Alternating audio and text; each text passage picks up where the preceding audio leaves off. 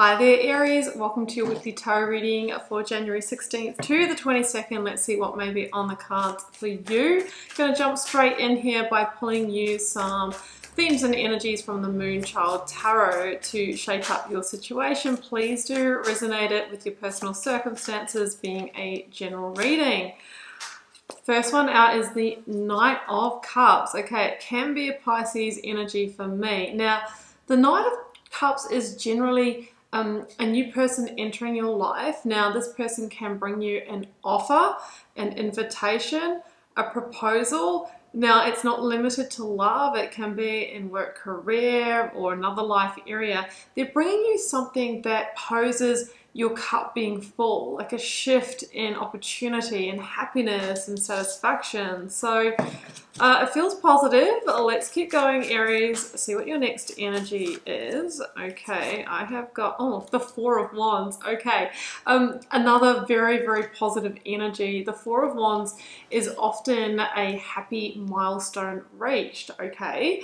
So, you know, this invitation or proposal that the Knight is bringing you feels like it can, you know, bring you a sense of security or stability.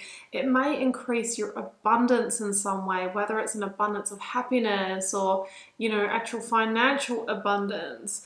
The Four of Wands, you know, really can be the successful sort of achievement of that. And this is also the 1111 card. So if you're seeing that number at the moment, Aries, there could be a little bit of a synchronistic vibe to this in terms of the, you know, the time and place that you meet this person. And that number is really guiding you and saying that, you know, you're on that sort of like point of change here, Aries. So, oops. So, you know, keep going, keep listening, and see who comes your way. Okay, let's get one more. I have got, yeah, the Fool, Aries. My gosh, that is your major arcana, or one of them. The Emperor is the other one. And this is the biggest card of fresh new starts, of new beginnings, of walking a new path. And with these cards, you know, it really feels like you're being asked to take a bit of a leap of faith on this. You know, it could be a blind leap of faith. Don't get too caught up in where it's all going in the end game. This is if it feels right and it feels in alignment with your truth and your heart, then maybe you're at the gateway of your next chapter, Aries.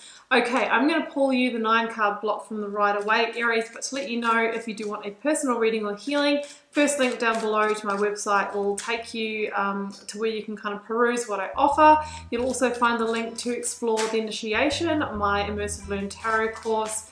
And that is if you want to learn how to read tarot like me, intuitively from the heart. You can also join my channel to receive some pretty cool perks and show your support. I'll see you in just a moment, Aries.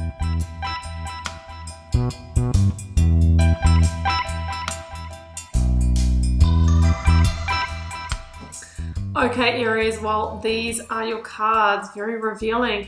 So we can see there's more to the story, okay? We've got the 8, 9 and 10 of swords, okay? So there's also an element of, you know, the stress or mental overwhelm involved in this situation and moving ahead with it. And it feels like there is going to be an ending component as well. Like generally when we start a new path or a new beginning, we do end something, whether we end a chapter of our lives. Like if we meet someone, we end a single period where maybe we've had like all the freedom in the world. If this is in a new work career situation, you know, we say goodbye to a previous situation. So it feels like there is that energy here, okay? I think it's a bit of a sliding doors moment where we're leaving one situation to enter another one that feels more on target in terms of our happiness, our goals, dreams and wishes for our lives. And sometimes that's the way it happens, Aries. So jumping in. Okay, Hierophant, first card. It's a Taurus energy for me. I do also have Gemini with the Knight of Swords, Pisces with the Moon, your energy, Aries, here in spades with the Queen of Wands, and Sagittarius with the Knight of Wands. You might be dealing with one of those signs. So the Hierophant is a card of challenging traditional contexts. Now, this could be the context of high commitment marriage, work, career, education. So it feels to me that the situation involves one of those areas where you are at a point of change. Okay, it's number 5. The actions that you take right now are going to determine what 10 you arrive at, right? What ending. We want 10 of Cups and we want 10 of Pentacles. So the Hierophant is this awakening to the fact, Aries, that things have changed within you, within your life, and it feels like maybe one of those higher commitments, those traditional settings, isn't really a match for the new version of you that you are in 2023. And of course, we've been through some crazy stuff in the last few years. Priorities have changed. I know that I've changed, you know, dramatically. And what was important to me pre-2020 is most definitely not so much now. Maybe you've been going through that now. And I think that your happiness can't wait, Aries. And it feels like this Knight of Cups is giving you an opportunity to move towards a happy new beginning, but you need to release yourself from something first. The catch is, Aries, that you sort of feel stuck where you're at. The Eight of Swords is someone who's wanting to move forward but feels like their hands are tied. And, you know, in your mind, you can't make logical sense of how you would make that work. The cards are telling me that you can't think your way purely through this. You have to really feel into it, what feels best in your heart and your gut, and, you know, really be guided by that.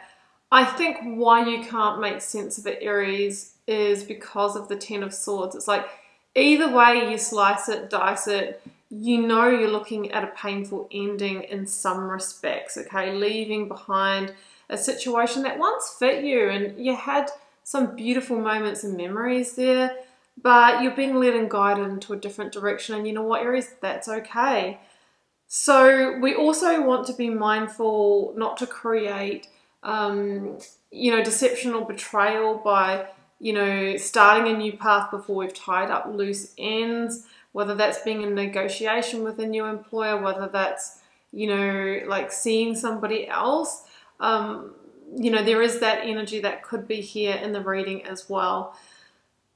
And maybe that is why Nine of Swords, there's a bit of stress, well, a bit of stress. I think a lot of stress or worry hanging around this, sleepless nights and thinking, well, like, maybe you're keeping a secret, Aries. I mean, the moon is here.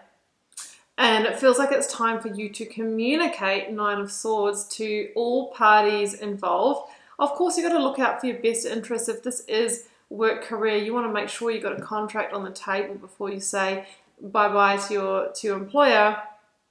You want to line things up for you, okay? So the Knight of Swords, it is time for you to communicate to all parties involved, and that is what's going to have things move forward quite quickly, okay? With the moon though, yeah, I can see that there is genuine anxieties and fears, paranoias around this and around the change and around hurting others and that kind of thing. But it is time, otherwise this can be chalked up as a betrayal if it comes out and you haven't been the first one to communicate it. So that's what I'm feeling, Aries. That leads us to the Queen of Wands, and she's your minor arcana. And it feels to me that the ball is in your court and you're controlling this.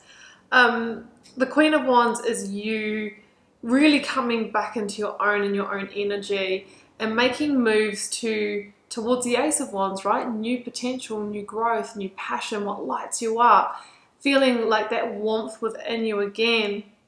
So it's about digging deep in determination to connect with that new reality that is coming through for you.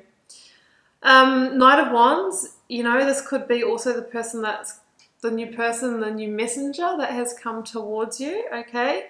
The Knight of Wands, Sagittarian energy, possibly you're dealing with one of those, comes to you in a time of your life where maybe you kind of felt like you were a little bit in the desert and that there wasn't change afoot of you. But, excuse me, Aries, the thing about the Knights is that they can enter your life when you least expect it. The universe knew it was expected for you, but maybe you didn't, Aries. So the Knight of Wands is about getting ready to embrace this energy and embrace this change and this new beginning so that you can go on a different adventure, a new journey to really explore new territory, new frontiers. And if you invest in it, Eight of Pentacles, you know, you will be able to grow this, you know, right through to the Ten of Pentacles, which is a solid, stable, long-term situation that's going to give you some really important returns. So Aries, sorry about the blocked throat here. I haven't been well, but sometimes these readings, it's like, I know there's something you need to communicate, and I'm feeling that sort of, you know, those choked words that are wanting to come out or needing to come out. Okay, Aries, let's see what else we've got. Oh, Aries, that's the only thing I need. Scorpio energy, the Death card. It is time for you to shed this old skin. You know, the situation is no longer a match for you. You've outgrown it, or it's outdated with that version of you. So with the Death card, we surrender to endings that want to take place so the sun energy can rise, a new positive beginning, healing, a new path revealed. So, you know, it feels pretty textbook here, Aries, I must say. Let's close out with a Divine Abundance Oracle card for you, Aries.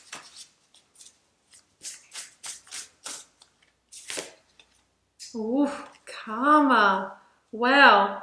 There's nothing from a past life that can't be addressed in a current life. Okay, so the situation that you're in, Aries, you know, you may have come back into it and it would have felt really perfect and right when you entered it. And that's because it was part of your life path to complete unfinished business or to learn an important lesson or soul contract that you might have started in a previous incarnation, right? But now it is actually time to address it so that you can move on, so that you can be free of it, so that you can be liberated and embrace a new journey and a new path. Aries. Well, that's what I have for you, and I hope it resonated and reached the person, the people that it's meant for. Do keep in mind that general readings are not a personal tune-in for your situation, meaning they can't and won't resonate every time. Leave them for those that do. Check back in next time, see if it's your reading. Aries, I'm wishing you so much love and magic. Do take very good care. Bye for now.